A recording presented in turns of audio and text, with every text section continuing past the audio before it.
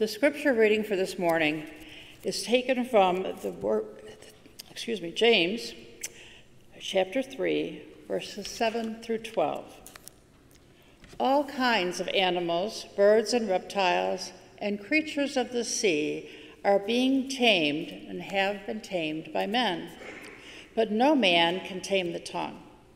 It is a restless evil, full of deadly poison. With the tongue we praise our Lord and Father, and with it we curse men who have been made in God's image and likeness. Out of the same mouths come praise and cursing. My brothers, this shall not be. Can both fresh water and salt water flow from the same spring?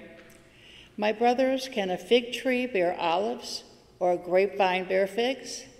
Neither can a salt spring produce fresh water. This is the word of the Lord. Thanks, Laurie. Well, that scripture brings us to the third week in a 5-week series on the book of James. And I'm going to encourage you to open up to James. So if you have it on your phone, if you have a Bible app on your phone, if you have a paper Bible, we have one in front of you. I just feel like it's better if we're looking at the same thing together, and you're thinking as well as I'm thinking, and this is something we do together. Not so we can show off and all have our Bibles open, but we can be working on God's Word together. So if you're new to the Bible, you don't know where James is, then here's a chart of the New Testament. So the second part of the Bible, the New Testament, and James is kind of towards the back. It's a collection of books that are called the general epistles. All of them are wonderful, and James kind of is my favorite in this section because he is so practical. He speaks directly to Christians and gets real with them and says, this is how you put your faith into action. This is how you live out your faith in your everyday lives. I really like what he gives us. And specifically, he is saying, I have 5 ways that you can prove it. So if you're a Christian and you want to prove it to yourself, and you want to prove it to other people so they will know that you are who you say you are, then do these 5 things. And here they are. Next, there we go. You replace anger with action. Number 1, you're able to replace anger with action. 2, you treat everyone the same. 3rd, you tame your tongue. You've learned how to do that. 4, you keep yourself humble. And 5th, you are able to focus on being content and generous. Both content and generous. And so James, I think, is saying, focus on those 5 things, and other people will say, yes, not only does he say he's a Christian, he acts like it. People will just sense the integrity of your faith. So we're looking at all 5 of these, 1 a week, and we come to taming your tongue, and who better to go to for wisdom on how to tame your tongue, hold your tongue, think before you speak, than Mom. Mother's Day wisdom on how to tame your tongue. I went out and I found some mom-isms to share with children and whoever needs a mom wisdom. And so here's one of them. The things you say about others say a lot about you. Ever heard that one? What you say about others says more about you than it does them. Have long ears and a short tongue, which seems weird to me. It's like Pinocchio. Long ears, what's that all about? I think it means to listen more than you speak. And then here's one. Be sure to taste your words before you spit them out. Okay, that was a graphic. Be careful with your words. They can only be forgiven, not forgotten. And then last, man, this one cuts. It cuts deep. Moms have a way of doing that sometimes, right? They just zinger right to it. Your tongue has no bones, but is strong enough to break a heart. Anybody feeling really guilty yet? Yeah, okay. Here's one that does not come from moms, but I hear it all the time. Sticks and stones may break my bones, but am I the only one that knows this? But words can never hurt me. Lie. It's obvious that does not come from a mom because that is a lie. I think moms would be the first to say that is not true. Words hurt my little babies. I don't want any hurtful words around. Words can do damage. I can speak to you from experience that when I have received criticism, when there's been name calling, when I have been bullied, when I've been browbeaten or berated, or I have been rejected, it has hurt me. It has changed me so that I have more walls around my heart. People's words have done that to me. How about you? And I have to admit that every single day I live with at least some fear that right around the corner there are more hateful words or more hard-hurting words coming my way. And every single day I bear more than a little shame for the way my words have hurt others and have done damage in other people's lives. I know that they have. And I struggle with that burden. And so that's just kind of an everyday thing. And so I just got to ask you, what about you? Have you experienced the hurt of other people's words? And do you also know that your words have hurt others? So we're going to go to the book of James. And I'm going to get you a little bit earlier than what was read for you, the verses 3 through 6. So take a look at that, and what you will notice is that there are some word pictures going on. The first thing is the description of a bridle.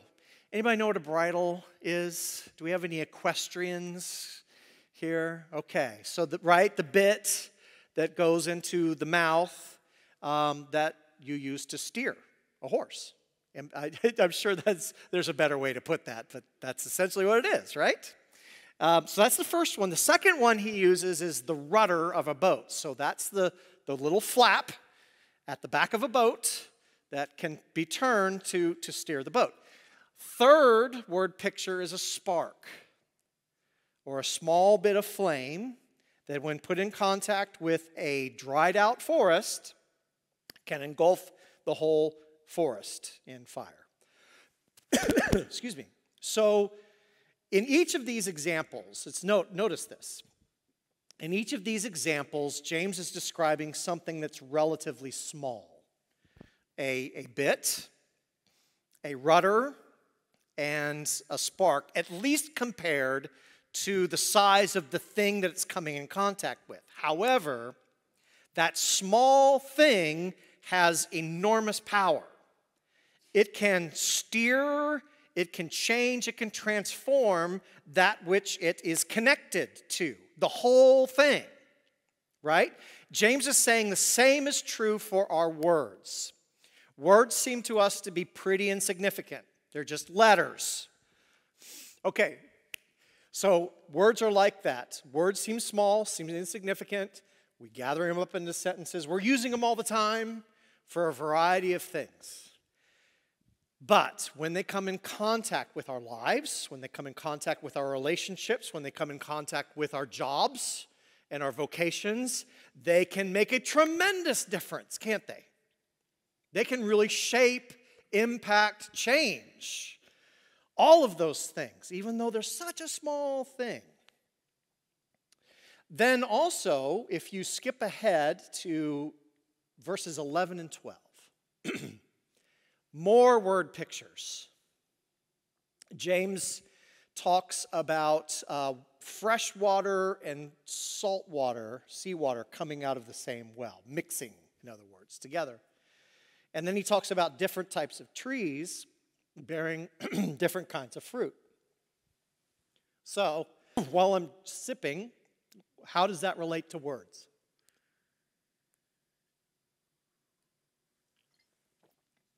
When we have double talk, when we're inconsistent in our words, and okay, everybody take a deep breath with me. Okay.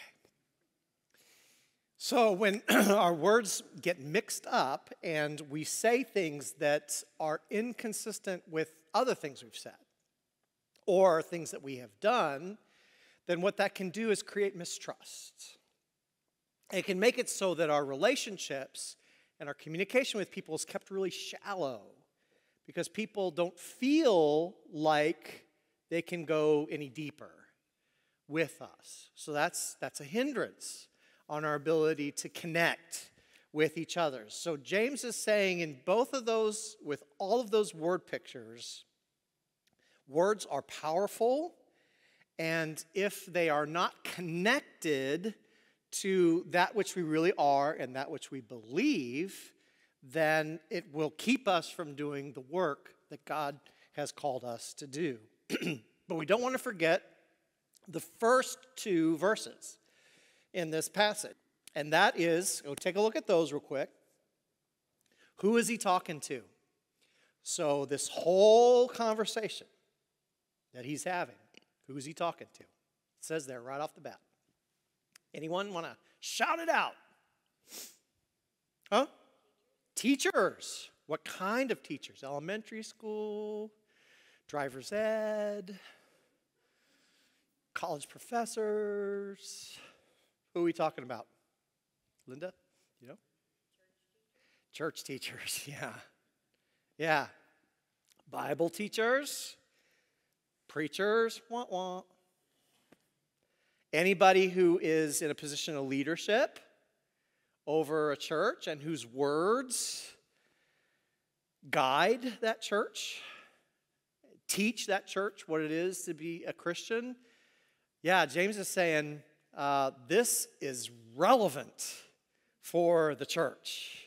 The words that we say have incredible power, spiritual power over other people. And notice also as you look through these verses that you'll find the word body mentioned several times, maybe as many as 4 times in some translations. You see the word body.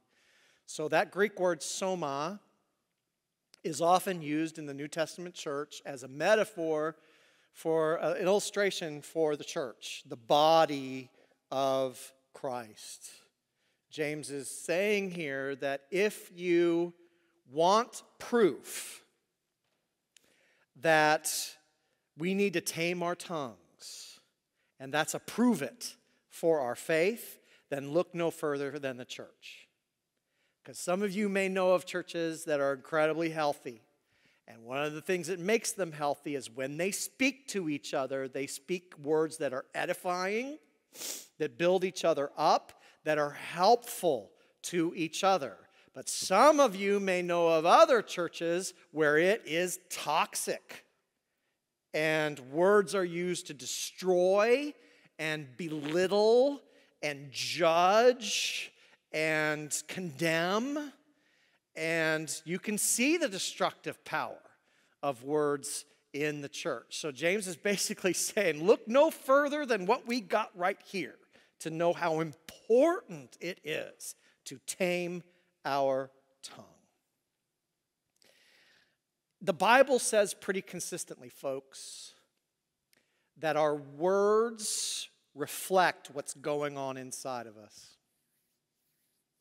Our words are like a spiritual barometer which reveal the level of our maturity in our faith. I got some scriptures to prove it, I think. This is what Jesus himself says. It is not what goes into the mouth that defiles a person, but what comes out of the mouth. That's what defiles a person. This is Paul, the Apostle Paul, in Romans. There is no one who does good, not even one. Their throats are open graves. Their tongues practice deceit.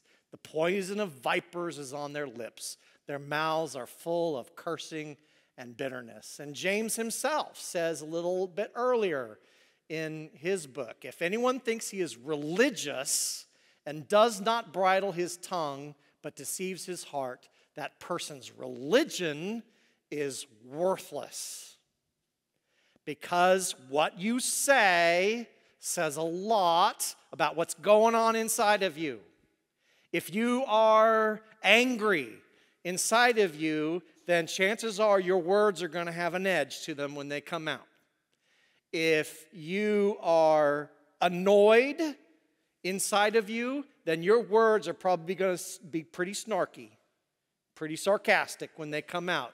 If you are afraid, then your words will be tentative. If you are sad, then your words may be a little dark. If you are questioning, then your words will be full of doubt. If you are excited, your words will be rapid fire, right? You always know when somebody's excited. I'm so excited. If you are happy, then your words will glow. All these things reflect what's going on inside. And I know that each of us knows somebody who thinks they got it down. The silent types, right? The Stoics. The ones who rarely speak. The ones who are very guarded about what they say. You know, they just kind of hang back. But, you know, that says something, doesn't it? About being so vague and being so detached says something about what's going on inside of them. And people that always seem to be so polished in what they say, almost as if they rehearse everything they say, that says something, right, about what's going on inside of them. So what do we do? My friends, my fellow Christians, James, please tell us, what are we supposed to do? And the answer that we get, if you look at verse 8, it looks like there is no answer. This is kind of a problem. He's introducing this as such a big deal for Christians, but then he says Christians can't do anything about it. He says you can't tame the tongue. Can't be done. It's just too wild. It's not in our capability to tame the tongue. We're just kind of going, well, why are we even having this discussion? Well, notice how he says it. He actually is very optimistic, folks, about our ability to tame our tongue. So he's very optimistic, and you can see it in his words if you just read between the lines. He says, look at it, no human being can tame the tongue. No human being can tame the tongue. Anybody know what he's really saying? If you know it, shout it out. God can. You can't, but God definitely can, and he will, and in fact, he already has through the cross of Jesus. Submitting ourselves to God will give us the power to tame our tongues. God is so willing to do that for you, folks. He is so ready to do that for me. He is so ready to do that for you. You don't have to run everything by God. You're talking all the time. You don't have to check everything that comes out of your mouth by God. But I would say that there are two things that you want to be checking in, you want to be prayerful about before you open your mouth and speak. The first is whenever you're talking to somebody else. I almost amended that earlier this morning and said, well, you know, but not with small talk. And then I changed my mind. Even with small talk. Check yourself. Get connected with God before you speak. And the second thing, this might be even more important, that internal conversation that you have Every time you're rehearsing what you want to say, whether you say it or not, right? That kind of grumbling that goes on inside of you, and I'm going to give them a piece of my mind, kind of talking. Check that with God too. James makes it very easy. He says, always praise God instead of cursing others. Praise God instead of cursing others. It's not really a binary. In other words, you're not making a choice between two things. You're really only choosing one thing, and that's praising God. Because those who sort of say, okay, I'm not going to curse others, I'm going to praise God, then what they do is they say, God, I praise you that you're sending them to hell. Or some words to that effect. You want the praising of God to be so much of what's going on inside of you that the cursing has no room. It is pushed out. Instead, moms, when your kid, I'm sure you two are wonderful. You are never annoying to your mom. I'm sure you are never annoying. Yes, you right there. You are never annoying. You're never annoying to your moms at all. But if you were, then your moms, filled with the Holy Spirit, have the chance to pray, Lord, my kid is annoying me right now. I'm going to be honest about it. But I also praise you, God, because you've given me an incredible opportunity to be a shepherd to my children, to guide them, to communicate your truth, to lead them into your presence, God. Let this be an opportunity for me, a wonderful opportunity to be encouraging to my children. And Lord, please just take away that temptation to want to get back at them for how annoying they are to me right now. And then finally, this is just to Oakland Presbyterian Church, my OPC friends. But frankly, if you're a member of another church, it applies to that church too. This is the place where we learn how to talk with each other. We're not expected to get it perfectly, but if our communication is starting to get gossipy or bossy or judgmental or belittling, we must help each other out and say something. Say, hey folks, James told us what we're supposed to be doing. We're supposed to be taming our tongue. And encourage each other to use words that build each other up and to affirm each other. If our speech with each other is getting off track, we got to say something. And we got to help each other to get back on track. Otherwise, it can be incredibly destructive to any new people that God sends our way. Okay? So let me pray you through this. Pray myself through it too.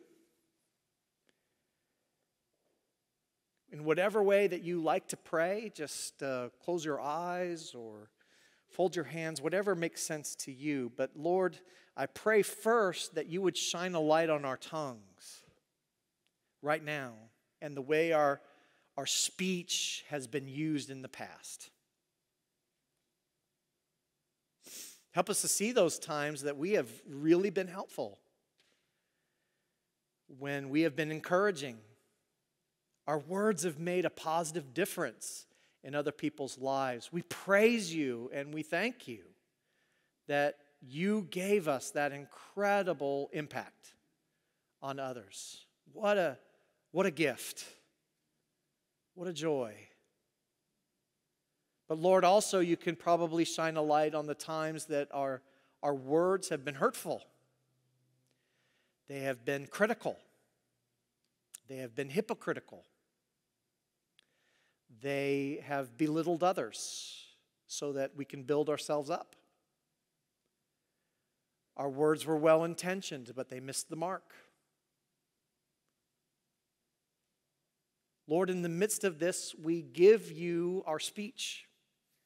We hand it over to you, and we ask that you would heal it, especially when we talk to other people, and especially when we talk to ourselves. Lord, direct our speech into praising you. Direct our speech away from cursing others. And Lord, especially in this church, we pray that you would build us up. Make us strong in the faith so we can encourage each other. I pray this in Jesus' name. Amen.